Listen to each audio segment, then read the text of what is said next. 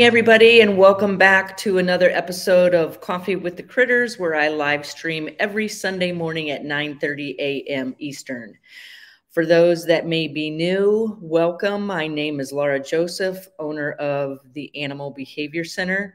We're an international educational center where we teach people all over the world how to empower animals and the people that care for them. And you can find out more about the work that we do on our website, theanimalbehaviorcenter.com.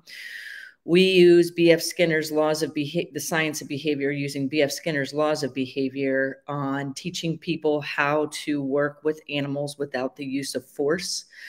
I focus on training exotics. And I do that because they're less resilient than domestic animals, and you may be able to force them once. I show how to use applied behavior analysis using environmental events to control behavior, to shape behavior, teach new behavior, and empower the hell out of animals. That is what I do. You can find out more on our website, or you can also email me at Lara, Lara, at theanimalbehaviorcenter.com. Good morning, everybody. Happy Sunday. So today I'm talking about topic nails to tails. This is something that you, the viewers, have created to help me in my own behavior, using applied behavior analysis in my own behavior modification plan. So I'm live streaming my work with animals, usually numerous times a day. If I'm not live streaming, I'm recording. For those of you that are in our memberships, for those of you that are in our projects, those are all annual subscriptions, which you can subscribe to right there on our website under services. There you'll find our level 1, level 2, our projects,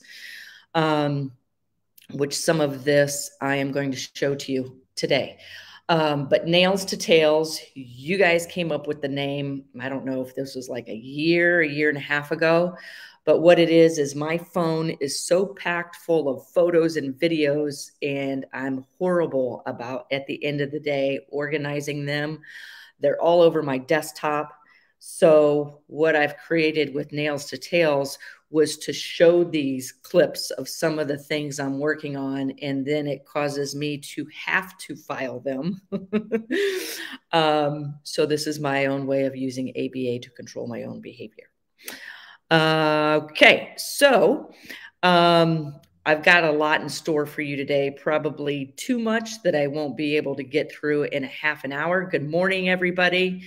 So before we get started, pay attention to our events section. We have 2 upcoming workshops this year. They're probably going to be our last 2 workshops of the year. We're already scheduling on workshops for next year. The workshops are where you actually come to me, to the Animal Behavior Center, and learn from me, with me, standing right beside me. You will find those on our events section, and those 2 workshops we have coming up. The one is advanced animal training and problem solving. This one is going to be one of the first ones that I've ever offered to this magnitude, where I don't usually allow people to work right beside me when I'm first starting to train an animal, because I'm trying to observe and get a good grasp of what's going on. I can't take a chance in people talking to me while I'm observing the animal, because I may be missing some things. And when you're working with exotics, you want to not miss a thing. You want to, because mistakes and accidents can happen. But this workshop, you are coming out right next to me, and you are working with me on different species of animals that I'm currently working with, and you'll be doing the training as well. The second workshop we have coming up, we haven't had this one in several years. We're ready to get started on these again. This is the parrot enrichment workshop. Enrichment is what got me into the field of training animals. When I first started working with animals professionally, it was through enrichment, and I saw the power enrichment has in behavior modification plans, changing behavior, shaping new behavior, which we're going to be showing some work today and talking about. So you can find, I think I even put a link on here. You can find out more about that in this link, which is coming right up. There it is. If you tap on that link, Therese, if you want to post that link, that would be great. So people could click on it and go right to it. That's also where you'll find the workshops for next year and the last two for this year. Okay, last slide before we dive into the training. Join our email newsletter list. If you are here this morning, you probably all received the email last night showing updates of training and enrichment I'm doing, talking about topics. I've got an article that's due here very soon that I need to start working on. So I've got a lot on my plate, but that's the way I work best. I'm great at multitasking, and there Therese showed the link of the upcoming events. Good morning, everybody. Welcome. So I'm going to start talking about and showing some photos and videos of different work that I'm working on currently, and I've even pulled some up from the past. This is what is littering my desktop now, but as of half an hour ago, they're all filed where they need to be. So I wanted to start off by talking about dill and chili, two ring-tailed lemurs. This is sitting on my desktop, I think because I posted it on my Facebook page earlier this week. Chili came to us. Chili was somebody's pet and surrendered to us over a year ago. And through getting him out in his enclosure, I noticed that he wasn't climbing, jumping anywhere near the level that Dill was. Dill is on the right, Chili is on the left. So this is how I use enrichment to start shaping behavior. And I was looking at Chili. I wanted him standing on his back legs, because when an animal's standing on their back legs, it's causing them to focus on their back feet. And you'll see in this video, it's teaching him how to use his tail for balance and trying to figure out how to get the enrichment. So I stuck browse in this fire hose toy, which was just out of his reach. And I used a swing. I like using swings when I'm trying to teach animals how to focus on balance. That's Chili hanging on. There's Dill getting ready to boot him off. So with lemurs and their troops, they're run by the female. Well, it's pretty much guided by the female. So Dill tells him where she wants him. And it's soon to be on the underside of this fire hose. But what I'm doing is we put this browse in there, and then I'm watching. I want to make sure it's not too complex, because taking too big of steps in shaping that behavior can actually positively punish the behavior you're trying to train. So I'm observing him. I'm not trying to help him. I'm observing, to see if I'm taking too big of steps, because I want the enrichment to be attainable. I want to have him work for it. And I'm also paying attention to the duration of time in which he's working for it, to make sure that I'm not pushing that ratio strain. So I did want to show this. So that is the first video. And then you'll see earlier this week, so that was from last week. Earlier this week, I went in and watched, and this is what I saw.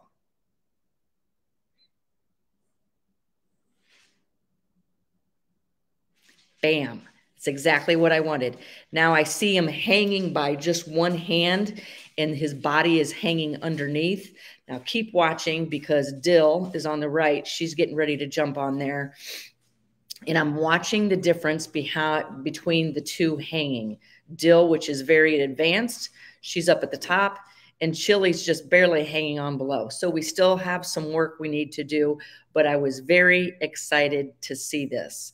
All right, so the next one we have, I don't know if this is going to show up. There's 2 videos on here that weren't showing, and that's okay, because I have other ones that were more important that I did want you to see. So let's see if this will play. I don't see any option in playing. So let's go ahead and skip that. I'm just going to remove that one. So the next one I have up, and this is important. Okay. This one's very important. So I just recorded a podcast for our memberships that I uploaded. Every month I pick a topic and record an hour-long in-depth podcast to go along with our live streaming memberships, our online memberships. So depending on which membership you're in, I'm live streaming every week, every other week, incorporating activities, having you understand the science of behavior by putting it into explaining the terms, giving examples of this is how this would work with a dog, a pig, a penguin, a giraffe. So in this one, our latest podcast in our memberships was called Behavior in Context. And this was still sitting on my desktop because I obviously was recently talking about it. But when the importance, what I'm talking about here and what I want to show in Behavior in Context is with you, when you first start working with an animal, and say you don't understand the species, you don't understand the individual. How do you know exactly what you're looking at? The animal is giving you behavior. Do you understand what you are seeing? What does this behavior mean? Am I moving too fast? Am I getting ready to positively punish my training in the advancement that I've made up to this point? So what I'm getting ready to do with Puzzles is I'm training him for a voluntary hoof trim. And before I can get to the hoof, how am I going to get to the hoof if he doesn't understand what I'm asking of him? So, and we're talking about this in level 2. So many times, like when you're getting ready to harness train any type of animal, right now I'm harness training a lemur and a bird. I don't start with the harness. That is taking too big of a step. If I just pull this object out, depending on the history of the animal, are they going to understand what I'm asking? So in this video, before I get to Puzzle's hoof, I'm touching him. All right. This led to another fabulous live stream right after this one. And see how he starts to quiver? And I'm like, what exactly does that mean? He's quivering, and soon he starts quivering once he sees my hand starting to approach, he quivers. So learning and see that quiver? Learning in context, meaning what else is happening in the environment at the same time, helps me better. When does this behavior happen? Is this happening in the environment at the same time? Now the environment's changed. Is that behavior still happening? So what I've noticed with Puzzles is his skin will quiver when a fly lands on him. So hopefully he doesn't see me as a fly. I want him to want me to approach. So I wasn't I mean, obviously, if Puzzles didn't like my approach that much, he would have backed away from me. If he backed away from me, I would have known that I am pairing myself with an aversive. So what I ended up doing, instead of me touching him, I ended up changing it and having him touch an object when he was ready. And it worked out beautifully. Okay, so let's see. After Puzzles, we're talking about Quincy. This is a video that didn't upload, but in our level 1 membership, somebody was talking about not being able to get their animal to move. Their diet's restricted right now due to ruling out allergies. And those of you that are watching in level 1, go look up level 1. It's right at the top right now. Their animal has a restricted diet for allergies, so she wasn't sure how to get that animal to recall. This particular animal was a domestic animal. So we started talking about, I was trying to identify different food reinforcers, and she's like, nope, those are out. Those are out. We can't use any of those right now. And I can't get this animal to want to, I can't create motivation. So I was like, do you know how to create motivation with play?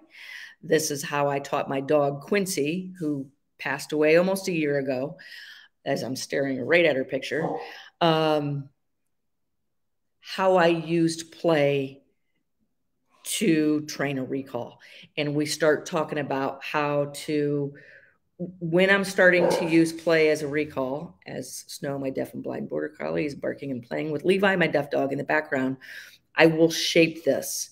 So I will shape it by standing right next to them. If play is a reinforcer, shake a toy, and then I slowly shape distraction, recall during distraction. So I'll start with something, an item that the animal has not much attention in, but it does have its back turned towards me. Then I'll slowly start increasing the objects in which they're distracted.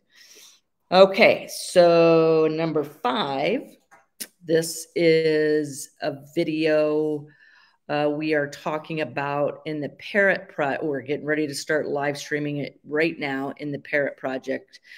And that is training for voluntary restraint. I'll train a lot of animals to start letting me restrain them. And I want them to feel comfortable with my restraint, and I'll start shaping different things that I'm doing while their animal is restrained. All the while, whatever restraint mechanism I have, the animal always has control over it. Whether that's a chute, whether it is a towel, however, a crate could be restraint. So we're getting ready to live stream this in the Parrot Project. I don't have his head. So I no longer have to do this with Rico anymore. I used to have such a history of aversion with cows, with animals. So I think you hear me say, here, do you want to come see capture the stress on Rico's face? Because there isn't any. Because I trained him. And you want to get the stress on his face, which there is none. None observable. So he's not trying to move. Good boy, Rico. But we're getting ready to start training this and showing this in the Parrot Project. And I'm going to start with 2 birds that have a history of being forced, being cowed. They will fly from you as fast as possible. They're definitely going to bite you. Good boy, Rico. And you're going to start seeing me counter condition this. I'm going to show baseline, what it looks like when I get the towel out, what their behavior looks like. Just a tad more. There you saw Rico struggle just a bit. And I said, let's find a place to end because I don't want to see him struggle again. He's clearly showing he's ready to come out of the towel. Let's end it. Keep it going so they can see what it looks like.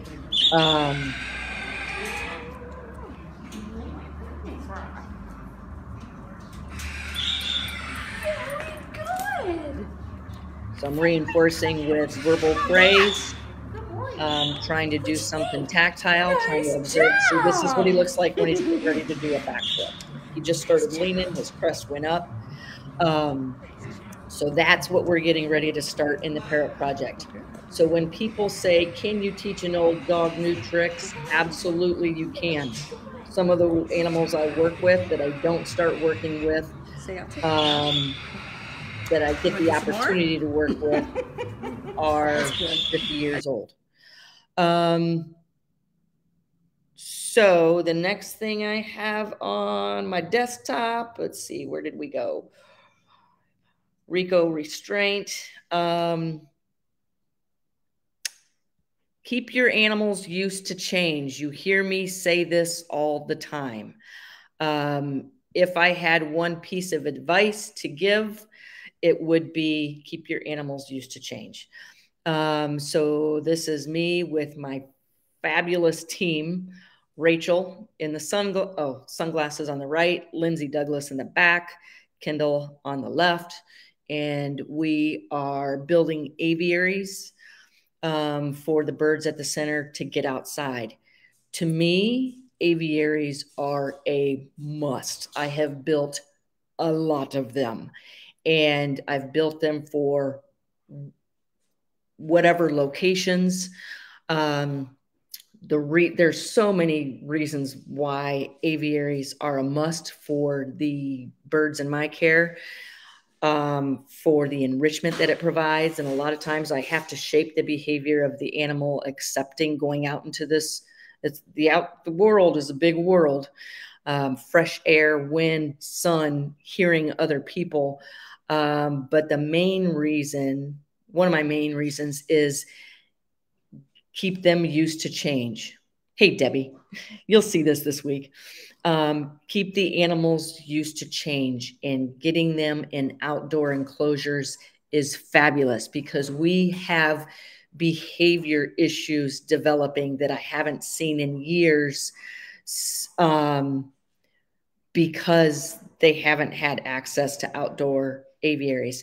And I'm so busy during the day, I'm going a million different directions. And a lot of times I'm still there at 7, 8 o'clock at night because there's so many different animals that need so many different things. But if my birds are out in aviaries and then I come in at the end of a long day, they've had the opportunity to exhaust all this energy being outside, causing me to have to do less work for myself once I come in to get them at the end of the day. Let's see, what else do we have? Yeah.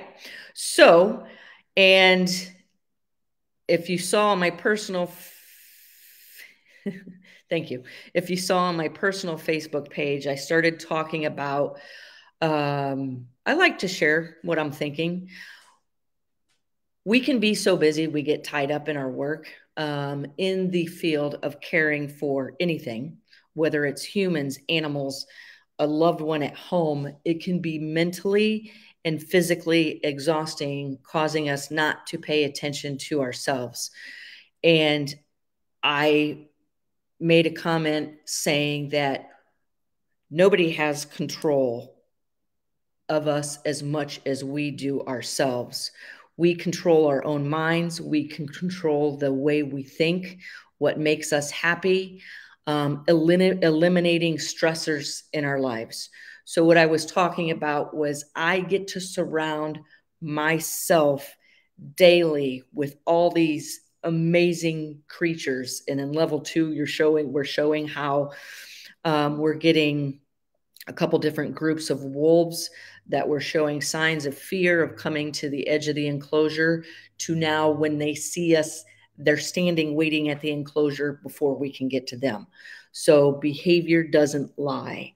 And this is what I get to surround myself with daily, and I love it, and I wouldn't change it for the world. I love nothing more than helping people that want to do better. And that is what I do. It is my life's mission. And I don't think there's any way I can stop doing this because ABA is my blood type. That is my blood type. It's how I think. It's how I control my environment, because I know the power of it. And I want to say thank you to everybody that's following. And I just want to say thank you to our amazing volunteers, our amazing team who's sitting at the center even now, so I can do coffee with the critters. They're sitting there empowering the hell out of the lives of my animals. And I'm about ready to go out and work with some wolves and some gators and some lemurs and end my day with the animals I hold so close and near to me.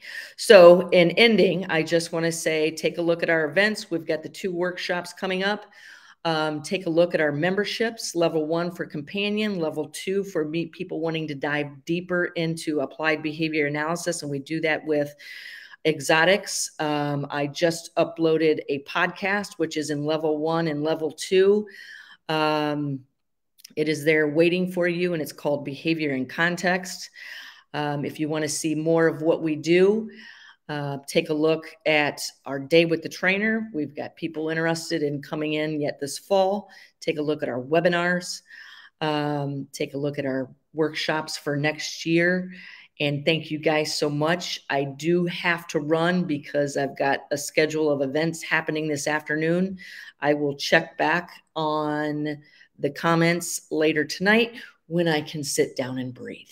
So thank you, everybody, and I will see you next Sunday on Coffee with the Critters. If you want to get in touch with me before then, you can message me right here on Facebook. All right, take care, everybody. Have a great weekend.